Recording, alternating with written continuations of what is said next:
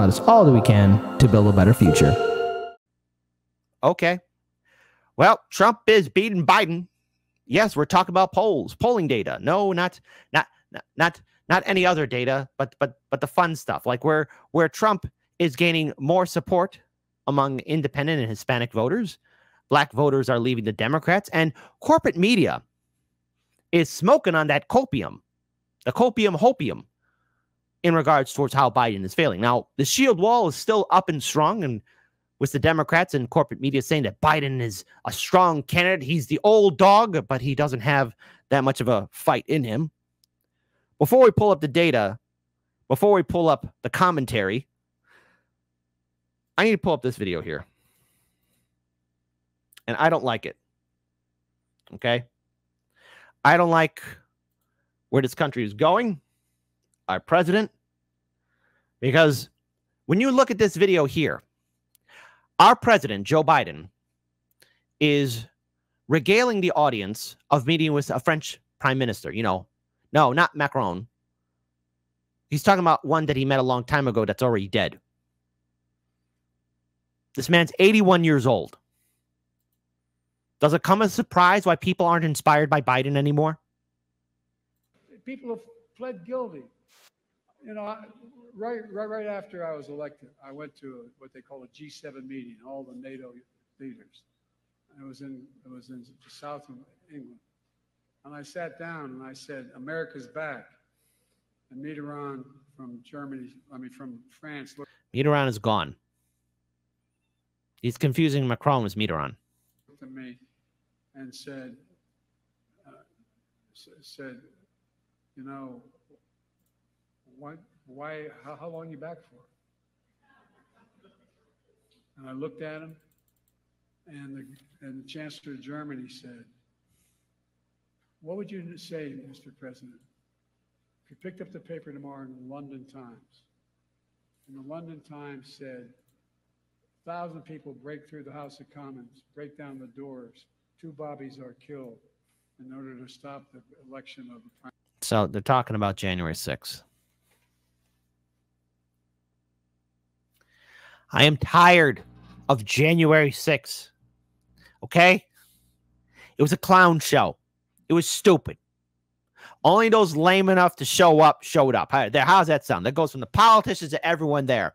Everyone that was there at January 6th, you contributed to the overall national headache, where everyone's saying, "Oh, that was the end of democracy. It was just almost the start of a civil war without end." No, it wasn't. No, it wasn't. It was stupid. Everything about it was stupid. Nothing about it is redeemable. It was stupid. Complete disregard. And of course, AOC does like, oh my goodness, I almost could have died that day. All these Democrats are saying it was almost the end.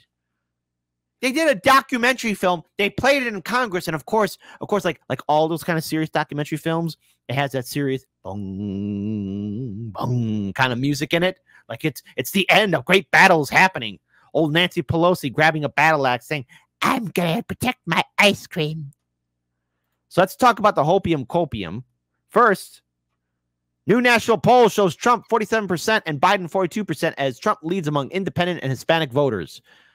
Who's surprised? Not me. There's a new NBC poll out this morning showing that national head-to-head numbers, Donald Trump at 47%, Joe Biden at 42%. It's not that different from what CNN's poll showed at the end of last week, although in this, the margin of error is 3.1%, which means that Trump is just outside of the margin of error. What do you make of this? Well, inside of it was fascinating. Trump was crushing among independents. He was leading among Hispanics. Well, because Trump has more of an engagement with his political movement.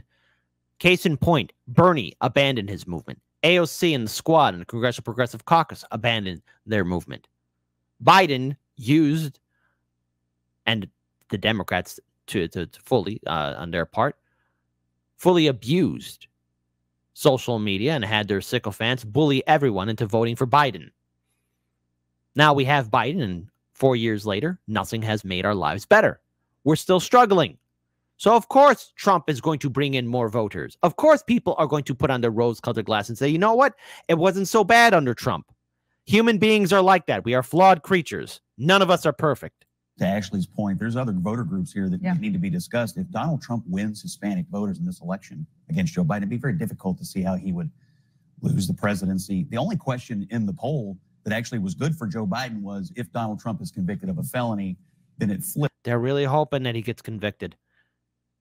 Democrats, if Trump dodges this bullet and all these other lawsuits and indictments against him, do you have any idea how much powerful it's going to be? And plus, I have to bring up when Keene went to New Hampshire to speak to Republican voters, they didn't give a damn if Trump was going to be arrested. They still wanted him. He's their guy. You think Nikki Haley's going to get that movement? No. Republican voters all want Trump. That's why he won his last 2 primaries. And it's going to be very funny to see what happens in South Carolina. Flipped, and Biden actually led him on the ballot by a couple of points. So it just goes to show you what happens in that courtroom. If it ever happens, might be the most important thing that happens in this election. There's a new NBC. Now let's deal with more hopium copium. Folks, if you ever want to see people struggle and deal with the fact that their old dog doesn't have what it takes, meet BSDNC. Let's just start with the bottom line. When you ask folks, hey, if it's the general election and it's Trump versus Biden, in our poll, Donald Trump now leads Joe Biden by 5 points. Compare that to the last time we polled back in November. Trump was ahead then, but it was only by 2 points. It's even more significant when you look at it this way. Over time, we have been testing for 5 years now, going back to 2019, a Biden-Trump matchup. Remember, 2019, 2020, Joe Biden led. He led big in every single one of our polls. For the first time in November, Donald Trump pulled ahead in our poll, and now at 5 points, this is the biggest lead NBC has ever had in 16 polls for Donald Trump over Joe Biden. And of course, undergirding all of this is this question of he is the incumbent, Joe Biden. We ask voters, what do you think of the job he's doing? And look at that, Kristen, 37% approve and now 60% disapprove. And we should say that is the lowest approval rating since former President George W. Bush's second. Agreed. I have to read this comment. This guy drinks way too much coffee. Dude, I know you have to keep your head on a swivel and be on point when you're doing the morning news, but you need to calm down. She's kind of giving him that look too, like, calm down. Term. Yeah, and it's put that in further context too. Bush in his second term wasn't running for re-election. Yeah. Here's the presidents who were running for re-election in our poll, starting their re-election year. What was their approval rating? Bush was over 50. He won. Obama was almost at 50. He won. Trump 4 years ago was 46. He lost. Look how low Biden's number is. That's so pathetic. Hey, Democrats, and vote blue no matter who. That's your dog in the fight? Compared to those predecessors at this point. Their numbers all much bigger. No, duh. Yes, their numbers are much bigger. Corporate media has no respect for you. Those numbers are a lot bigger. Yeah, President Biden. It shows you the improvement Biden has to make here in the coming months. The issues that are driving this too, the economy, no surprise, we've been talking about it, but look at that advantage for Trump, 22 points. Wow. And securing the border here, folks, a very important Trump with a 35-point advantage. The economy is so striking, Steve, because... Yes, it is the number one issue. The economy, and to some extent, yes, the border crisis, especially knowing for a fact that many states that are on the border are going to want to have this issue addressed, as well as residents living in sanctuary cities. Already in Chicago, it is a hotbed where the city is divided in regards to, do we remain a sanctuary city or do we send the migrants home? In my personal opinion, the city was never prepared for taking care of the migrants, and they have to go. Already, many residents are angry and upset at just overall how the city's been handling it, and we can't afford it anymore. I do wonder what the DNC convention is going to look like, as there are numerous groups upset with the overall Democratic leadership in Chicago, but also with the Democratic Party as a whole. Jobs are up, inflation is down. Voters aren't giving him credit for that, clearly. Yeah, there are a couple areas in here, I think, where Democrats see potential opportunities to grow Biden's support. Certainly, they are hoping the economy, folks change their perceptions of it and start rewarding Biden for it. That's what they're hoping, certainly. Yes, everyone's hoping. Hoping with the copium. But speaking of more hopium with the copium, let's pull this video up here.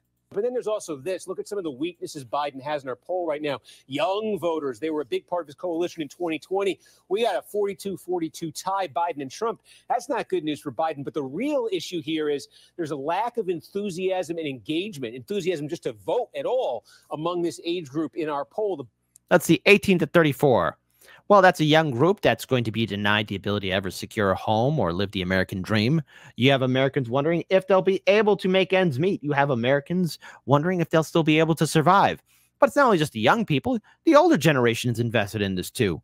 A lot, and that's why I'm proud of my audience. We have boomers, Gen Xers, millennials, and Gen Z, and everyone across the political spectrum. And I think universally, y'all can agree, hey, I'm kind of worried about the future, especially the older generation, when they look at their children and grandchildren and potential great-grandchildren.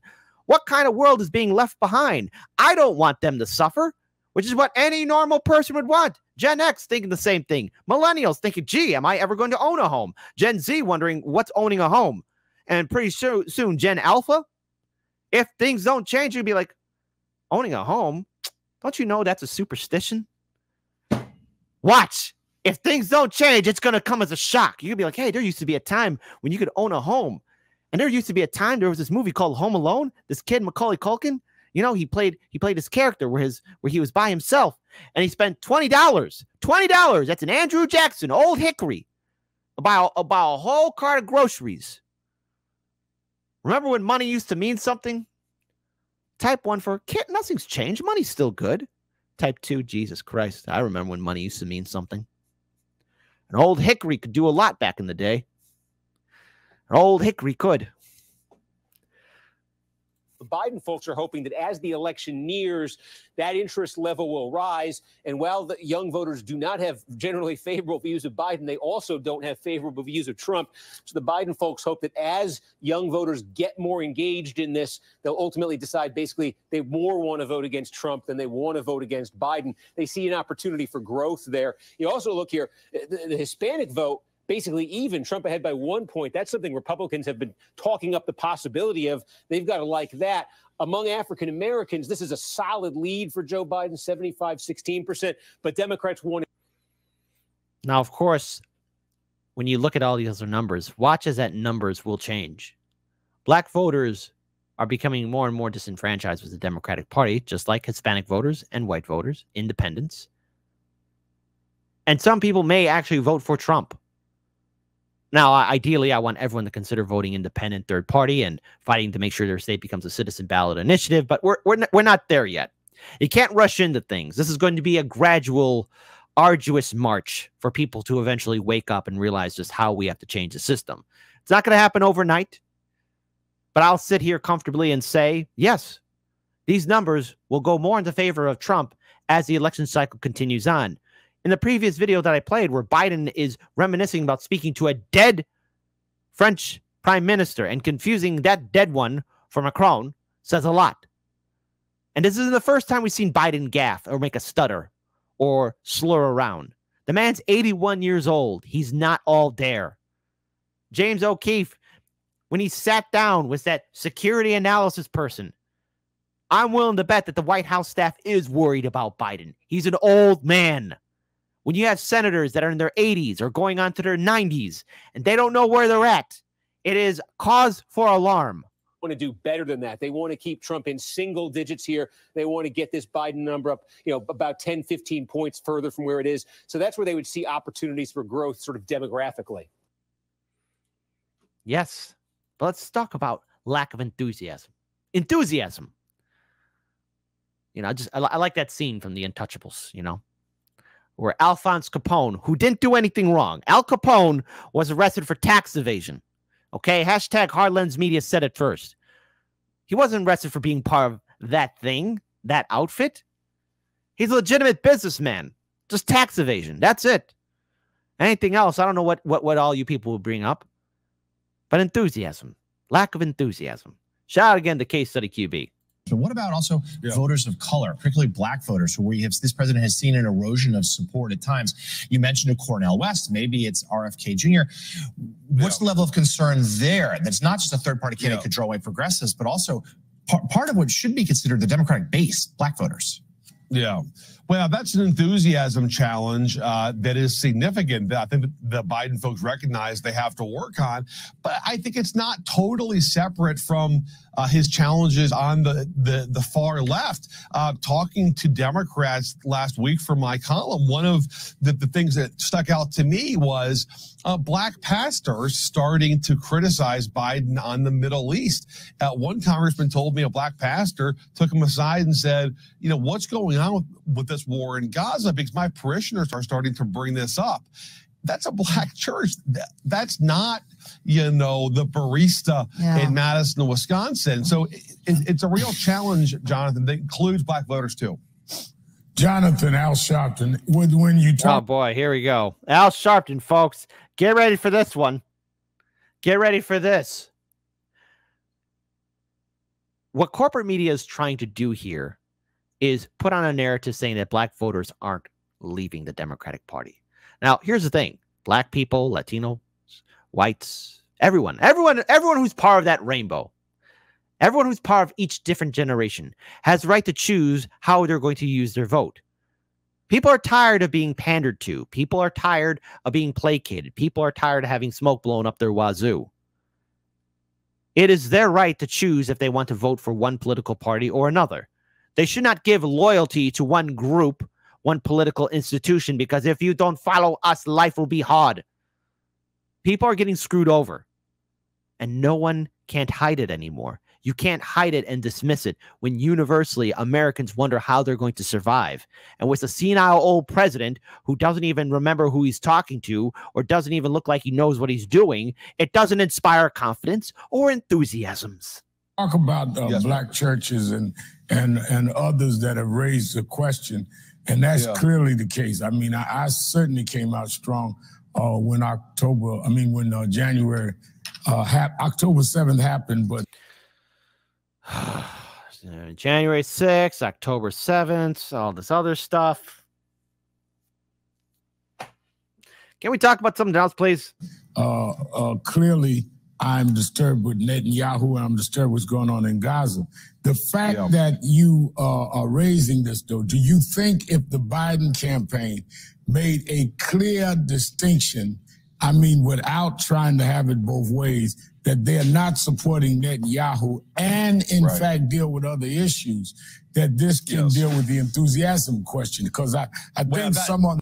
You know, if I could play that scene right now and not get hit with a copyright strike, I just...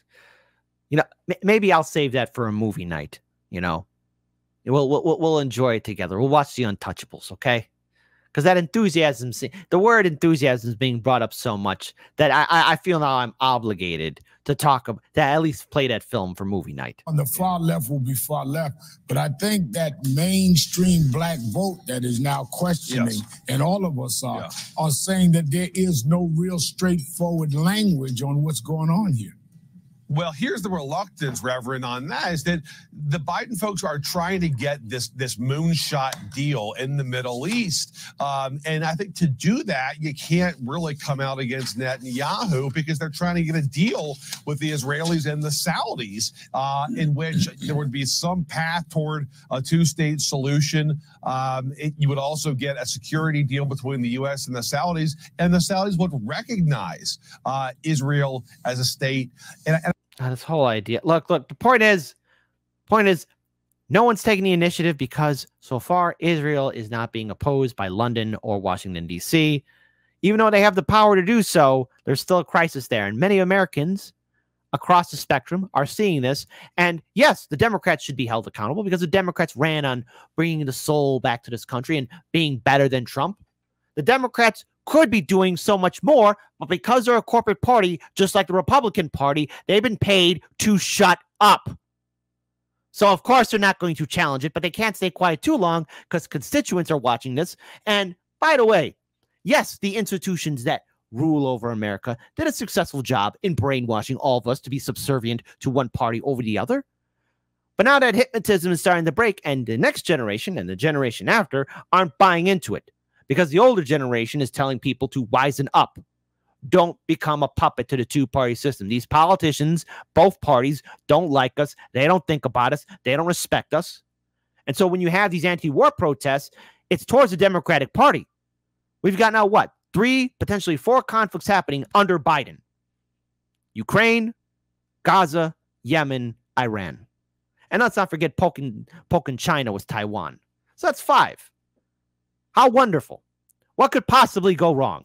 And I think if you're going to get that kind of deal, it's a long shot, obviously. You can't really cut ties with the current prime minister of Israel during negotiations. But there's no question that there's immense pressure on Biden to start, at least subtly, taking steps away from Bibi. And guys, you saw it last week. It was a modest step, but, you know, Biden coming out with that order and leveling sanctions on a handful of settlers, in the West Bank, I was told by folks in the White House a step toward the sort of left-wing base of the party of we're not just rolling over for Bibi.